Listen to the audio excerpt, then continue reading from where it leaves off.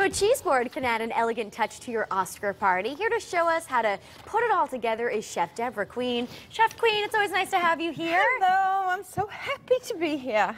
So tell us what you have here. This is beautiful. It's always nice to walk into a party with a cheese table, I feel like. Yeah, it's really not complete unless you've got that as a beginner. And you can do all different types. You can do, just feature one style of cheese or one country, and you can build it going from one soft cheese to a hard cheese. Well, where do you start? Well, I say you should start with the soft cheese, the lighter goat cheese, and then progress through to the harder, firmer cheeses, the more piquant ones, and then finish with the blues. And there's a little saying, something old, something new, something stinky, something blue. I mean, you can Is that how it goes? or something strong, something blue. But, you always put fruit with it. I kind of think outside the cheese board, and not just grapes, but, you could do pears, and stone fruit is very popular, and nice tart apples are good. Okay. And so you always have to have that, and then you always have to have some kind of crunch. And I used my little teacups today, and I put some crackers, popcorn, these are sweet potato crisps, and then little French toast, I call them. That's just lovely, They're lovely, darling. So if you're putting one of these together, how many different cheeses, how many varieties typically should you have? Well, you should at least have 4. Okay. I like to have 5 because I think presentations look better with uneven numbers. But you always want to, I like to label them. As you see, I did a couple of cheese boards. This one is a really nice slate board, and I bought this little markers separately, but that way people know what they're eating. And you always want to have, the right tools. So, which one goes with which? This would go with any of the semi-firm. Okay. This is typically with a firm cheese because you chip out pieces of like a Pecorino Romano or Parmesan or something like that. Okay. You put them around the board like that, and then they just help themselves. Put it with the significant one. I love honey. I love something sweet. As you know, I do a lot of canning, my dear.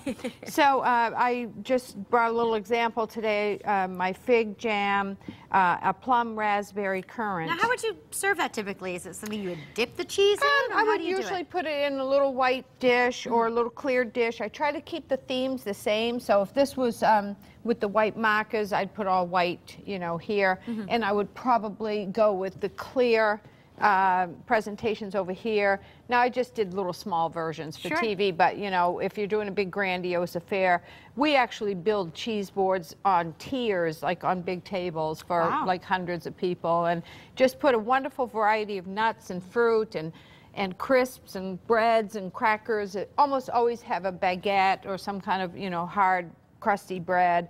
You can make a meal really with just a nice bread, cheese, some unsalted butter, and some jam. Okay. It's wonderful.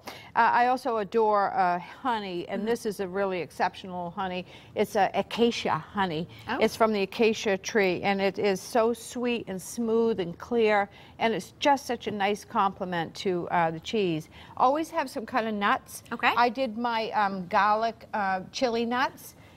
Peanuts, and I kind of watch. I always ask, make sure there's no allergies in that respect.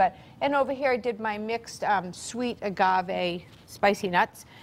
You also could just do something as simple as almonds, and in this case I put them in a little jigger, and fruit, dried fruit is awesome. Okay. And this one is different types of raisins, which go well with fruit. Now, there's a lot that goes into choosing a cheese. Yeah. How did you become an expert on it?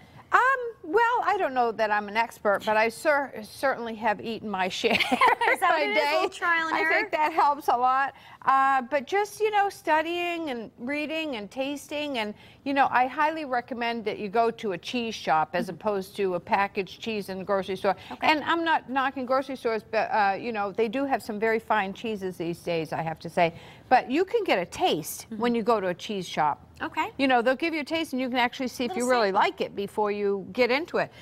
These kind of knives here are nice because they have a little swerve on the end where you can pick up the cheese after you cut it. Okay. Yeah, and so, you always want to think of what your implements are going to be, your accoutrements. Sure. If you don't want people just driving their hands into things, you always want to have like a little spoons for Chef people. Quinn, we are going to revisit this at the end of the show. Okay. Thank you so much for bringing such a variety and Very teaching nice. us about it. Yes, I'm so happy I could do it. All right, coming up next, who will take home Oscar Gold? Movie critic Drew Taylor gives us his picks when Style returns. Don't go anywhere.